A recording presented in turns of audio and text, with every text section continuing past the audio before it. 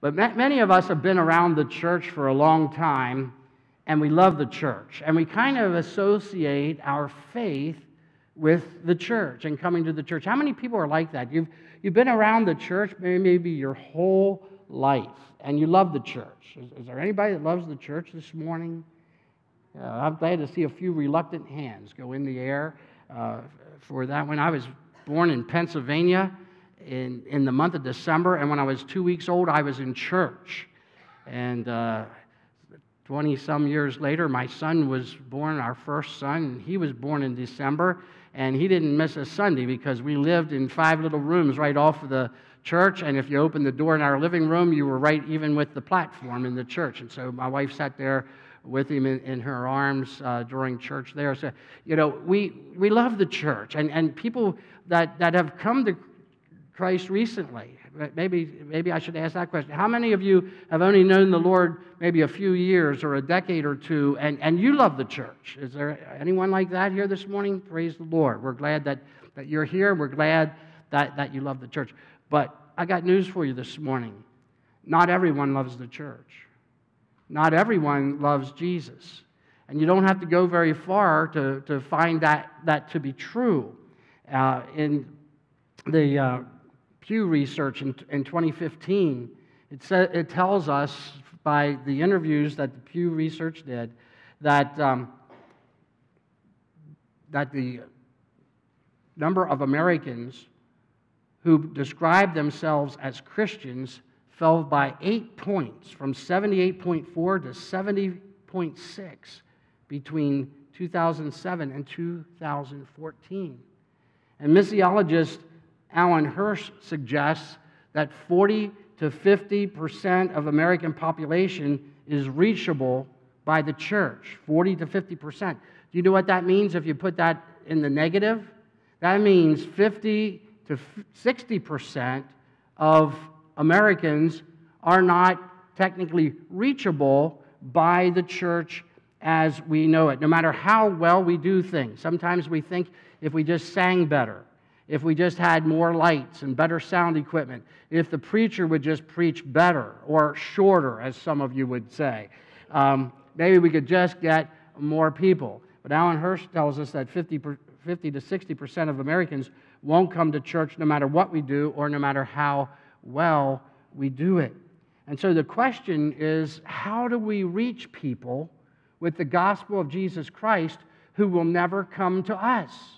How do we reach them? You see, Jesus came on a mission, and his mission was to reach the lost. And he commissioned us. We talked about this last week. Every Christian and every church is commissioned by Jesus to reach lost people in every generation.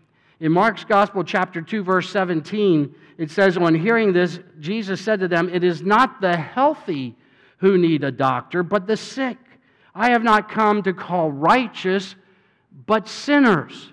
The gospel message is to go to those who are lost. And in Matthew 28, verses 18 to 20, again, I want to repeat this to us, that when Jesus came to them and said, "All authority in heaven and on earth has been given to me. Therefore, go and make disciples of all nations, baptizing them in the name of the Father and of the Son and of the Holy Spirit, and teach them to obey everything I have commanded you. And surely I am with you always to the very end of the age." He's commissioned us to continue his work and his mission to reach lost people. That's the basis of what the church is all about. Yes, we worship. Yes, we fellowship. Yes, we gather. And those are important things. But the great mission of the church is to reach lost people. And today I want to just ask us a question. How do we do that? How do we reach people who will never come to us? People who are lost. People who Jesus loves. People who Jesus died for. People who Jesus wants to be reached in this generation in America. How do we reach them? I have a little book that I've been reading and rereading. I've read through this book probably 5 times. I've given it out at some of our prayer gatherings. I've given it out to our local Board of Administration. And like I say, I've read through it 5 or 6 times. It only takes about an hour to read. If you're a slow reader, it might take an hour and a half. But it's just a few brief chapters. If you'd like one of these, it talks about fresh expressions of church. In other words, we think of church as coming to a building that looks something like this, and we sing and we pray and hear a sermon and we give an offering and go home, a gathering of God's people. But there are ways that we need to be open to that are fresh, and they're fresh in a sense, but yet they're very biblical, going back to the book of Acts that we've been talking about. And so if you'd like one of these on your connection card, if you would just write the word book, I'll get that connection card, and well, I actually get a report of the cards, and we'll order books for you. They're not expensive, and they're not long. If you want to read it, I'd be glad to see that you get them. So if you write books on your card, be sure to write your name on the card, too, so we know who the card came from. But this morning, I want us to look at the final message in our series, Multiply. And the title of our message today is Build Bridges of Hope. Build Bridges of Hope.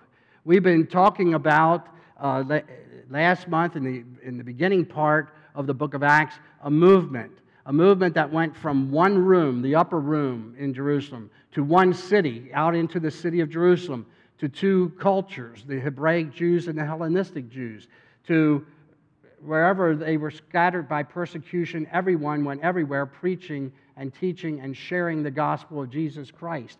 And then we talked about the flywheel of momentum and movement and how to keep that going. And we saw in the book of Acts how this just kept multiplying. We've looked at some of the initial church builders. We talked about Peter and Cornelius, how the barrier came down between the Jews and the Gentiles, and Cornelius and all the people that had gathered in his home were saved, and they were filled with the Holy Spirit. And last week we talked about the church at Antioch. And so in the book of Acts, there were really 2 churches that are identified. There were other churches in other places, but these 2 churches were identified. There was the Jerusalem church. This church had its foundation on the day of Pentecost. This is where most of the apostles were. This was kind of like church headquarters.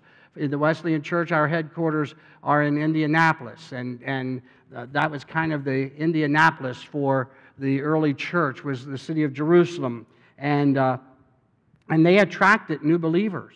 After Pentecost, there were thousands and thousands of people who came to Christ, but most of them were Jews, either Hellenistic Jews or Hebraic Jews who came to Jesus. The Antioch church was a church that was founded because of people who were persecuted and went there and shared the gospel. It was a creative church. It was a flexible congregation, and they engaged Greeks, people who some of the Jewish people and even Jewish Christians felt, well, the gospel wasn't for them. They were reaching these people. And so there were different perspectives between these 2 churches and differing ideas about the importance of Jewish traditions and the law and all of those things, and how involved the church in Jerusalem should be in what was happening in Antioch. And so they sent, the church in Jerusalem sent Barnabas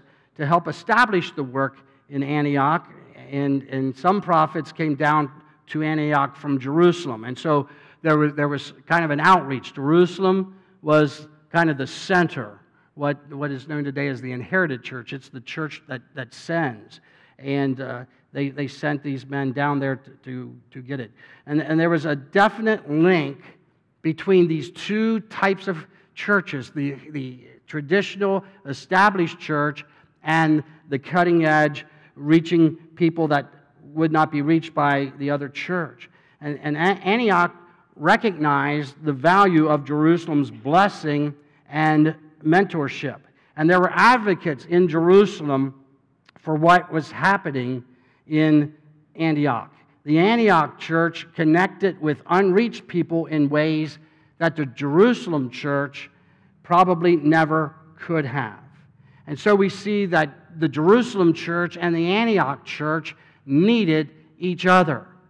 The strong church that was established needed the church that was cutting edge to reach people that they would not reach, but the cutting edge church also needed the established church. And we're ministering today in a world where people have never heard the gospel or have a negative opinion of the church and have no interest in the church. And as an established church, missiologists are telling us there are some people that are just not going to open the door and come and sit in this room.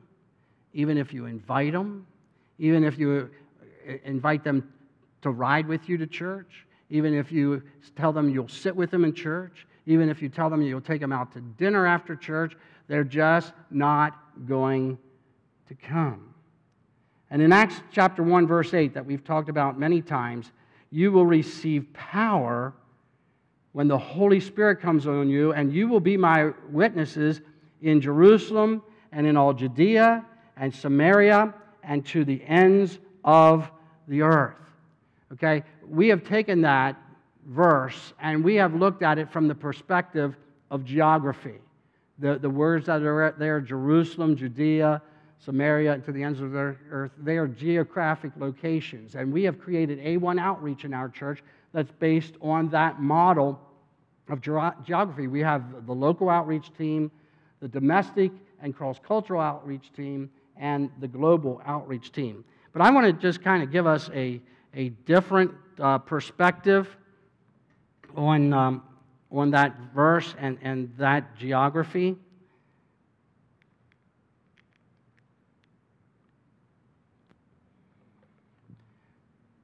I want us to look at this as concentric circles, and we have the church people.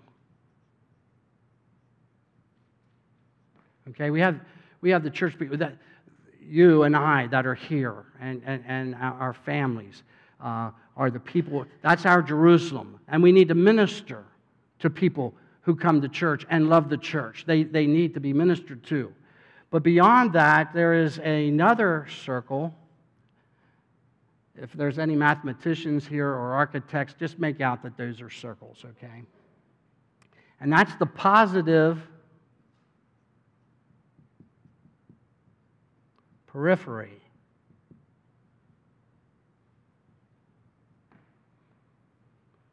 Okay?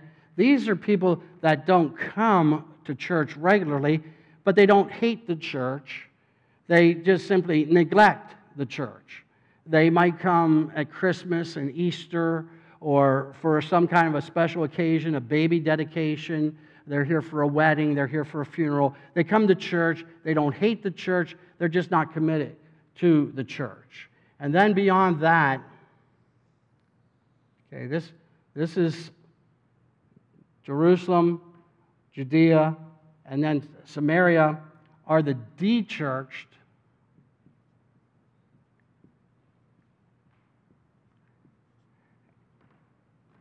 And the distant.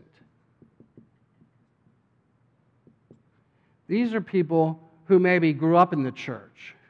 They've tried church, and they were hurt by church. They may have been hurt by church people. Someone may have judged them because of something they didn't like. I had the privilege this morning of meeting with our youth group, and the request was that I would talk to them about the sermon this morning. We talked about this. You know, sometimes some of the barriers that people have to coming to church is that they've been hurt by church, and they've been hurt by church people, and that makes them distant. Sometimes they're harder to reach than people who have never been to church or never even heard of church. People that live in countries where the gospel is not even preached. They have never heard. Sometimes they're even harder to reach. And then beyond that are people who have no opinion and not interested.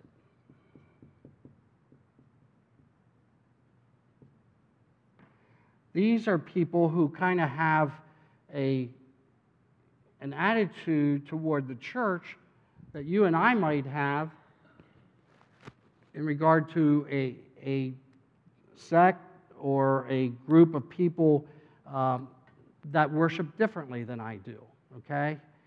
For example, if I go past a Seventh-day Adventist church or a Jewish synagogue on a Saturday, I see their cars there, people there, maybe people are walking. I don't feel condemned because I don't go to that service. That's not part of my day of worship. My day of worship is primarily Sunday. Now, I know today we have more services on other days of the week, and that is good. But I don't feel any kind of a draw or any condemnation because I'm not going to church on Saturday, because I know the next day I'm going to church.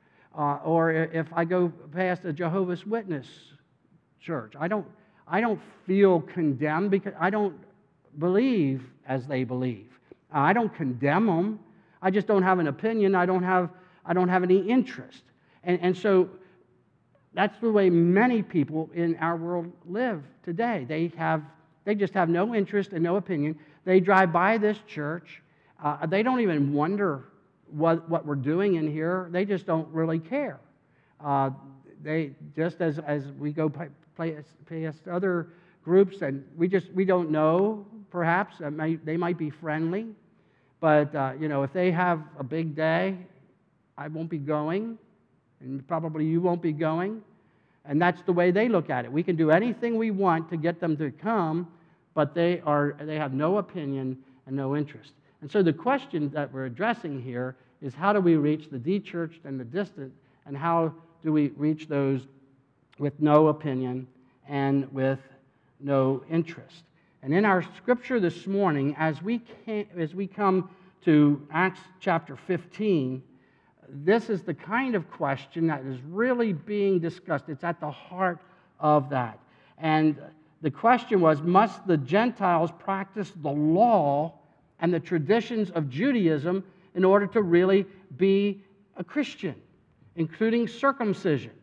And they addressed this, and there were some who were highly influenced by the Pharisees that said, yes, if they're going to be a Christian, they have to be circumcised and they have to live under the law.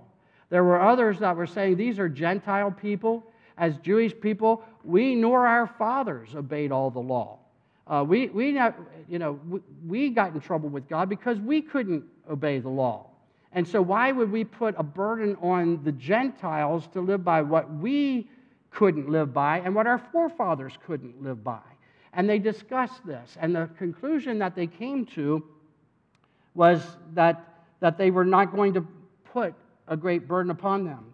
Peter spoke first at this council in Acts chapter 15, verses 10 and 11. He says, now then, why do you try to test God by putting on the necks of the disciples a yoke that neither we nor our fathers have been able to do? No, we believe it is through the grace of our Lord Jesus that we are saved, just as they are.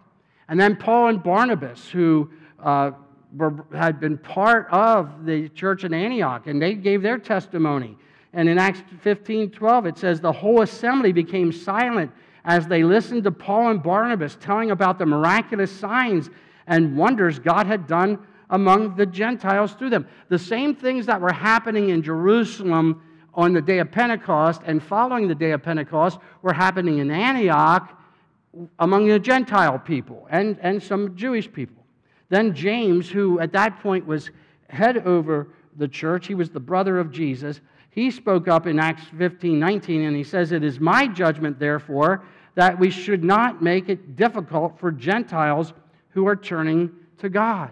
And so they decided to write a letter and send it back with Barnabas and Saul, and it told them that there were two things that they were supposed to do. The first one was that they were to abstain from food sacrificed to idols, from blood, and from the meat of strangled animals. This had to do with the dietary law of the Romans, of the Jewish people, the kosher foods. And in Romans chapter 14, Paul kind of even backs off of that. And he says in Romans 14:2 and 3, One man's faith allows him to eat everything, but another man whose faith is weak eats only vegetables. The man who eats everything must not look down on him who does not. And the man who does not eat everything must not condemn the man who does, for God has accepted him. Praise God for the freedom that Paul gives, that we can eat meat. I would die, I think, without it. But I ask my wife. I am a meat eater. You can ask Bubba. I buy some of my meat from Bubba. He knows that I love meat. The other thing that they put in the letter that they should abstain from was sexual immorality. And rather than backing away from that, in Paul's writing, in letter after letter, several different places, Paul affirms this need of abstaining from sexual immorality. In 1 Corinthians chapter 6, verse 18, it says, "Flee from sexual immorality. All other sins a man commits are against his body, but he who sins sexually sins against his own body." Now you might say, well, what is sexual immorality? Sexual immorality is any sexual relationship outside a marriage of a man and a woman. That's the biblical definition of marriage. God said, "Let a man leave his father and mother and cleave to his wife, and they will be one flesh." And that was repeated again and again in Scripture. And so God gave us our sexuality as a gift, but He put safeguards around it that it is to be used only within the bonds of marriage. And marriage is important. Some people will say, oh, it's just a piece of paper. Oh, it's just words. And if you go down to the justice of the peace and you don't believe in God, maybe that is true.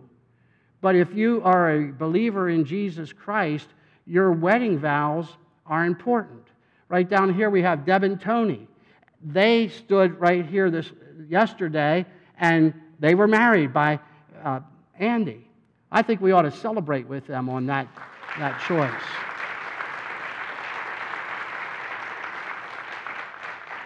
Those vows are important. Yesterday was also Jane and my 45th wedding anniversary.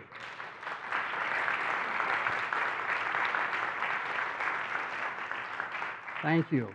And there have been times in our marriage that love alone would not have kept us going. We talk about, oh, I fell in love. And then before long, people were falling back out of love. You know what keeps you going for 40 years, 45 years, 50 years, 60 years, 65 years, 70 years? You know what keeps you going until death? Is a commitment to your vows. You don't always feel love. You don't always feel like loving, but you're always married.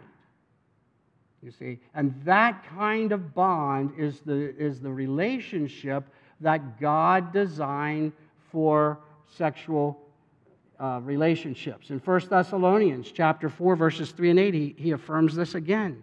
He says, "It is God's will that you should be sanctified, that you should avoid sexual immorality, that each of you should learn to control his own body in a way that is holy and honorable, not in a passionate lust like the heathen who do not know God, and that in this matter no one should wrong his brother or take advantage of him. The Lord will punish men for all such sins, as we have already told you and warned you. For God did not call us to be impure, but to live a holy life. Therefore, he who rejects this instruction does not reject man, but God, who gives you his Holy Spirit." And so those were the things that they decided. They didn't put a whole lot of burden on those Gentiles who were coming to Christ. They said there's only two things that are important: the relationship of eating meat to idols and sexual immorality. And Paul even reduced it further, just to abstain from sexual immorality. And so if we're going to reach people who won't come to church, how do we do it? Well, rather than putting up barriers to people coming to Christ, we need to build bridges to people that they would come to Christ. If you wanted to write this down, I hope you have, because I'm going to get rid of it right now, and the list was on the screen.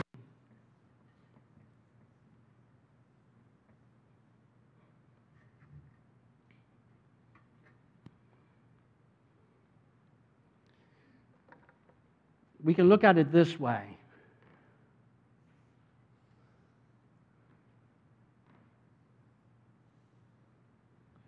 Over here on this side, and again, all you architects and artists, excuse that, but that's the church, okay?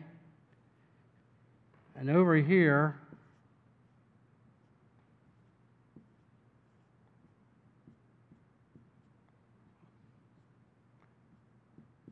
okay, there's a whole bunch of people that aren't going to come to Christ, okay? That really needs to be excused. But okay?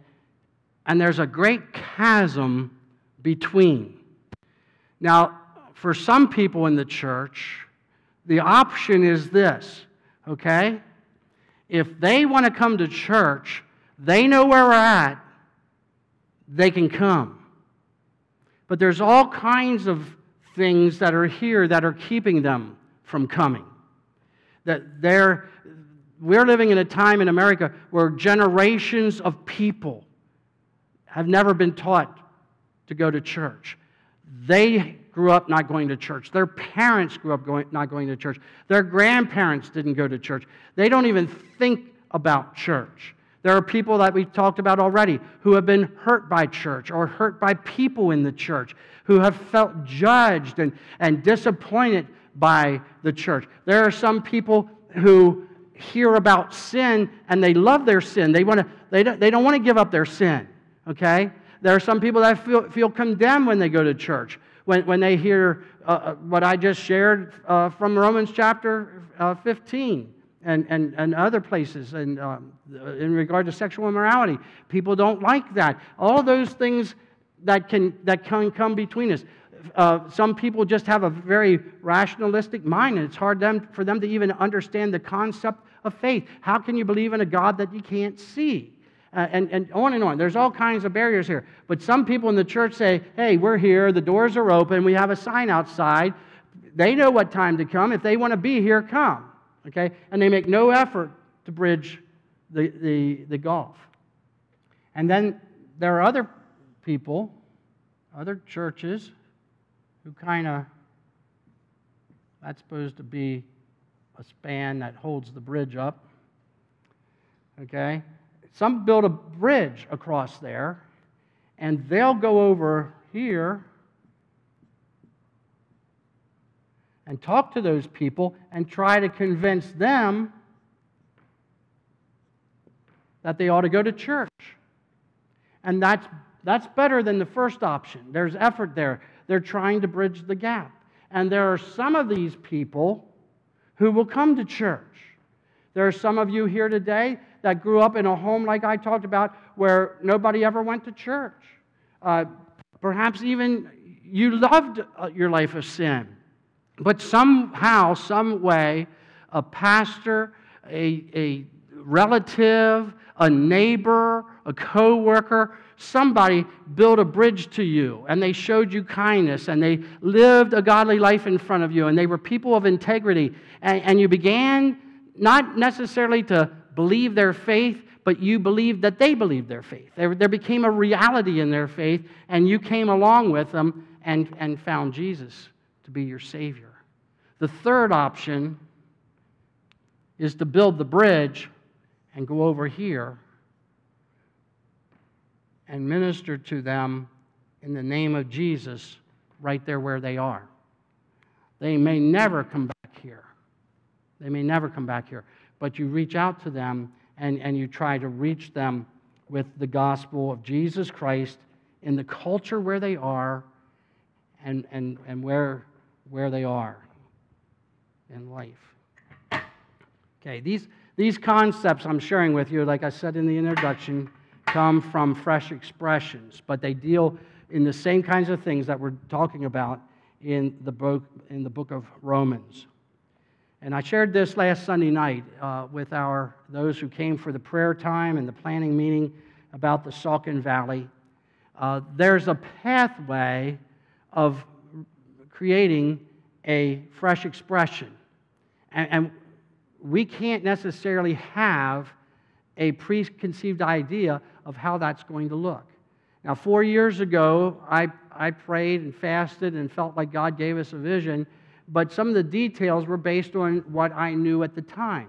And so what we've been praying for is an established church, that we would go into the Saucon Valley and establish a church. But the circumstances have changed, and after 4 years, we don't have a campus pastor, and so we need to be flexible. I talked to several people, and I shared this with you before, about our plan, and I got A+ grade on the plan. I've studied and talked to people and had mentors and read lots of books and things online and went to conferences, and I put a plan together, and some of the leading people in our denomination who are involved in leading church multiplication said, that's a great plan, but it's a great plan in a perfect world, and we're not in a perfect world. And so you have to be flexible. And so we need to be flexible with what God opens to us. And the first step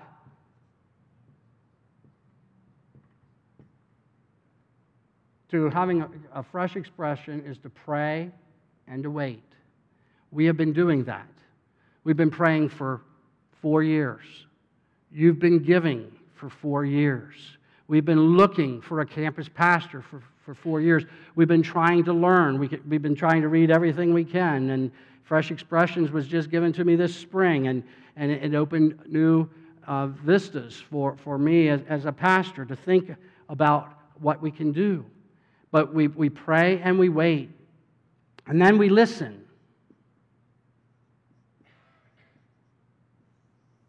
Okay? We don't go into the Saucon Valley and say, hey, we know exactly what you need, and here we are, and we're going to establish another cross point that looks like the one in Bethlehem. We want you to come. They're no more likely, the people that are far from God are no more likely to come to Cross Point in Saucon Valley than what they are to come to this cross point. And so we need to go in and listen, and we've been listening. Andy, who was appointed by the board to kind of lead our planning team, the outreach team for Saucon Valley, and I have been talking to people. God moved a lady into the house next to Jane and I about 1.5 years ago, who is a guidance counselor at the Saucon Valley Elementary School in Hellertown. And I've been talking to her, and she's going to get me a list of things that they need, and we're going to collect items that we can give to students in that Saucon Valley Elementary. And some people say, oh, the Saucon Valley, that's the richest area in the community. There are poor people who live there. There are people who cannot feed their families, that cannot buy school supplies. There are teachers that have to, out of their own pockets, go and buy supplies, and we can help them. If we want to be heard in the Saucon Valley, the first thing that we have to do is listen, and so we're getting lists of things that we can do. And then the second thing that we do is we begin loving and serving.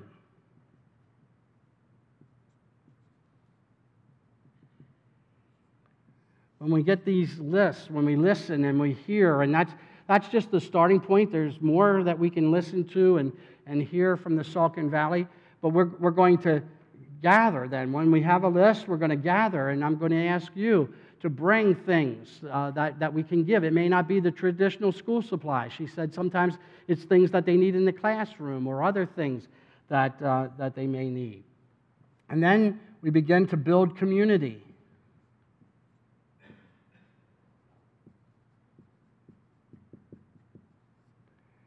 We've seen this happen to the Clearview Elementary over here. We've been doing things with them for a number of years in the Good News Club, and we have a wonderful relationship with the principal there.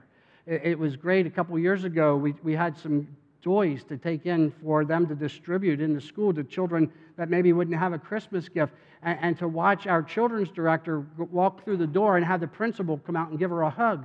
That's a good relationship, and that's what we want to do down there. We want to meet people and build community with people that live in that area.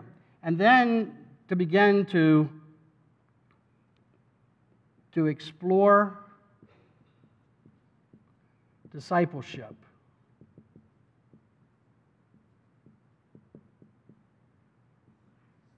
Okay? Perhaps start a small group or a couple small groups. Maybe using something like the Alpha. I couldn't think of the first letter of the Greek alphabet there for a second. But Alpha, it's a program that's based to reach unchurched people who have no background in Jesus. Perhaps we can start some discipleship groups down there, and then as we meet people and get them in discipleship, we can begin to see a church taking shape.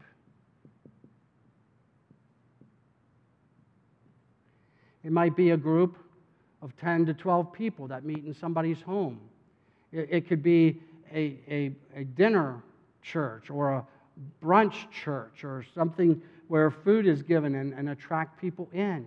It may be that someday God will provide a campus pastor and he'll be able to bring groups together. And we might still have a number of fresh expressions, but then also have a nearby established church that they'll be able to go in. It's in God's hands. We're not telling God how to do this, and we're not telling the people down there what we're going to do for them. We're going to listen, and we're going to develop, and as it goes along, a church will take shape. And you know what we do when this is happening? We do it again. Our goal is not to start a church in the Saucon Valley. That's just the initial pitch. You know, before a baseball game, they have a special, somebody comes and they throw out the first pitch of the ball game. The Saucon Valley is just the first pitch. We want to see churches all the way to Philadelphia. We want to see churches across into New Jersey and across to Newark, all across there. You do it again, and you do it again, and you do it again. And you start by listening and loving and serving and building community. And as we begin to disciple people and see a church take shape, and we can do it over and over again. And you don't have to have multitudes. We heard the video last Sunday of a church of 150 people who started Kent Community Church that grew to thousands. And they sent a group all the way from Michigan to Georgia and started 12 Stone, which is now the largest Wesleyan church in America. And they have sent out other churches and on, several different churches that are like that. And so we begin to move on. This is the model that John Wesley used as well. Wesley's powerful messages were not welcome in the Church of England. You know, sometimes you think I'm a little tough on you preaching. Wesley would preach a sermon, and they'd say, "You're not ever welcome to come back into this church again." And so he'd go someplace else where he could get an invitation, and he'd preach there, and they'd say, "You're not welcome to come back and preach in this church again." And over again. And finally, reluctantly, he went out and started preaching out in the fields. And people by the thousands came and were part to hear his messages. And so he went out in the open fields and he preached to great crowds. He engaged people in class meetings, societies, and band meetings. He established churches, and often those churches were led by lay people. And then he moved on to other communities. Chris Backert, who is the national director of Fresh Expressions, lives in Harrisburg, Pennsylvania. And he told our district superintendent, Wesleyans are uniquely designed for fresh expressions. It's our heritage. It's our DNA. You see, we don't see it happening much anymore, but we've gotten away from who we are. This is exactly how Wesley spread the movement. In Matthew chapter 9, verses 37 and 38, Jesus said to his disciples, "The harvest is plentiful, but the workers are few. Ask the Lord of the harvest, therefore, to send out workers into his harvest field." Last Sunday evening, we had a prayer gathering and a planning meeting, and we filled this board from side to side, from top to bottom, with ideas that can be done. The next question is, who's going to do it? It's not the kind of thing that you can say, well, we hired the pastor, he can do it. Or Andy's been put in charge of an outreach team, he can do it. No, this is going to take people. This is going to take commitment. This is going to take work. This is going to take backing. And the question is, who's going to be on the team? We have a team leader, but we don't have a team. And we need workers. And so I wanted to encourage you again to pray and ask God whether he wants you to be on this team. You might say, I don't live in the Saucon Valley. You don't have to live in the Saucon Valley. You have a car. You can drive to the Saucon Valley to reach people for Jesus. Going back to the model about the cavern. You don't expect people from the Saucon Valley to drive here if they don't know Jesus. We drive to the Saucon Valley and we reach them where they live. We cross over, not a cavern, but we cross over a mountain to go to reach people rather than expecting them to come to us. And who is going to be on the team? It's great to be part of the prayer team. I thank God for the people who have prayed. I thank God for the people who have given. Over $33,000 have been given over the last couple years, and I thank God for those who give, and I encourage you to continue to give. But now we're getting where the rubber meets the road, where we begin to do the work. The harvest is plenteous. 50 to 60% of Americans are out there that need to be reached. Who's going to join us in helping to reach them? And I trust that you will pray about that. And we're not asking you to leave this church. We're just asking you to help do the work of reaching people there, as well as we continue to reach people here with the good news of the gospel of Jesus Christ. The question for Rome, or for the Jerusalem church in the book of Acts, was, do we put up barriers to keep people out? And the answer was no. We build bridges. We help try to reach people with the gospel. We are in that position. We know that there are a lot of lost people here and everywhere. Who's going to reach them? Who's going to do the work? And I trust that the Holy Spirit would speak to you and speak to me of how we can be involved in reaching people who will never come to this location and walk through these doors. How do we reach them? We build bridges of hope to them. Shall we pray? Lord, we thank you today for your great grace. We thank you, Lord, that you left heaven and came to earth on a mission to seek and to save the lost. And you paid the ultimate price by laying down your life on the cross.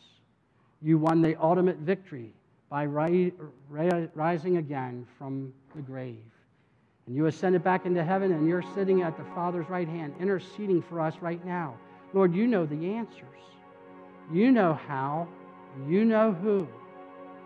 Lord, I pray that you would reveal it to each of us who you want to be involved in doing the work.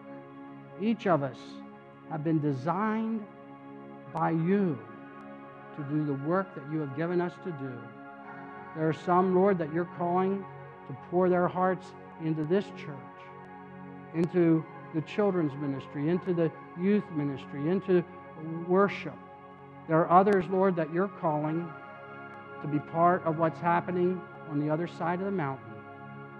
Lord, give us wisdom. Help us to follow you. Help us not to rush ahead nor lag behind. And help us, Lord, to do what you would have us to do. Lord, I pray that you would help us to be people of integrity. Help us to be people that live a lifestyle that is pleasing to you, that you can bless, that you can use for your glory. And Lord, we pray that many of those people who missiologists tell us will not come to the church, may many of those people be in heaven someday because the church went to them. May you be glorified. May your kingdom be upbuilt. Lord, I pray this morning if there's anyone here right now in this room who's never made a decision to follow Jesus, that they would pray this prayer with me in their heart. Dear Jesus, I confess that I'm a sinner. I was born in sin like all human beings. I've committed acts of sin. Perhaps I've even been rebellious toward you. But today I repent. I change my mind. I turn around. I change my direction. And I ask you, dear Jesus, to forgive my sin and put me in a right relationship with God our Father. And today I choose to become a follower of Jesus Christ. And with your help, I intend to live every day the rest of my life as a follower of Jesus Christ. Lord, we pray that you would answer that prayer in the hearts of someone today. May you be glorified. And help us all, dear Lord, to search our hearts for what you want us to do. In Jesus' precious and holy name we pray. Amen.